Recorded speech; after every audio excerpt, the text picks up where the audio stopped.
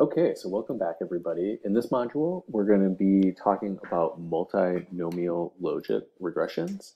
In the last module, you'll remember that we began talking about how to fit a logit regression where we have a binary outcome variable, a 0 or 1.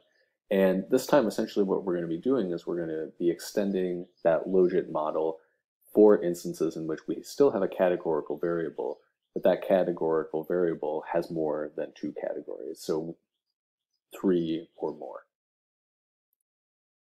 But before we jump into that, I just briefly want to talk about the setup of the logit regression that we went over last time, because that's going to be really critical for your understanding of how to extend that for multiple categories. So if you remember correctly, when we're predicting the likelihood that an event has occurred given some covariate. So if you remember last time, we were talking about the onset of coronary heart disease and using age as our main predictor. So here in the numerator, we have the probability of having CHD given some value of age over the probability of not having CHD given that age. And we can express that with the logged odds, or we can express that with our linear model.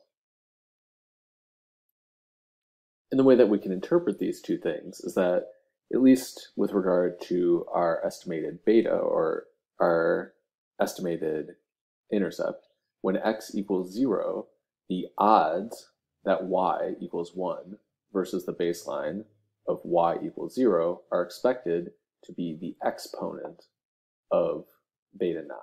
So if it was the log odds, it would literally just be beta naught.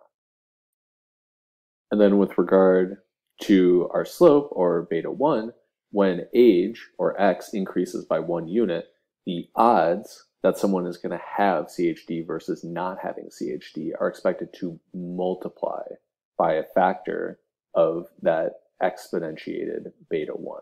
So this is important because we're going to still have that same interpretation in our multinomial framework.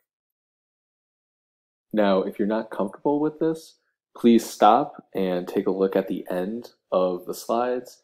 Click on this button. It'll go over and review the key essential parts of the logistic regression estimate. But the main question that we're going to have here at the beginning part is, how do we move from this framework that we already understand about logit regression to a more complicated framework where we have more than two categories? So simply suppose that you have an outcome category that's 1, 2, or 3. The case that we're going to be talking about later on in the module is going to be increase as 3, no change as 2, and decrease as 1.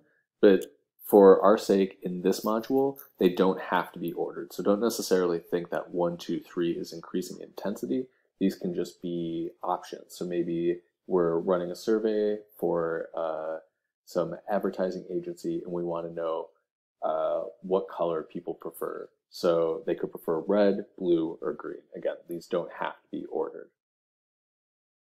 When we express this, we're going to say that the outcome y has 3, 4 categories. Whatever that is going to be k, so long as we have more than 2 categories. Again, because otherwise we're just running a basic logistic regression.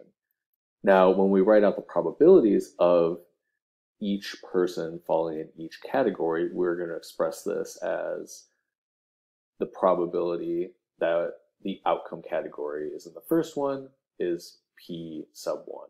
And all of these categories' probabilities then have to sum to 1, correct? So you can imagine, right, if I'm not in the first category and I'm not in the second category, then I have to be in the third category. So we can express this then with the baseline category being 1. We're essentially going to be doing 2 logistic regressions where we compare increasing to 1 or no change and decreasing to 1 or no change. And again, we're going to express this in log odds. So the probability that person I or observation I is falling into category 2 over the probability that observation I is falling into category 1 is going to be expressed with beta not 2. Again, this is expressing the comparison between 1 and 2. And then we're also going to have an estimated slope with whatever our covariate is here. And we can do the exact same thing with the probability of falling into outcome category 3.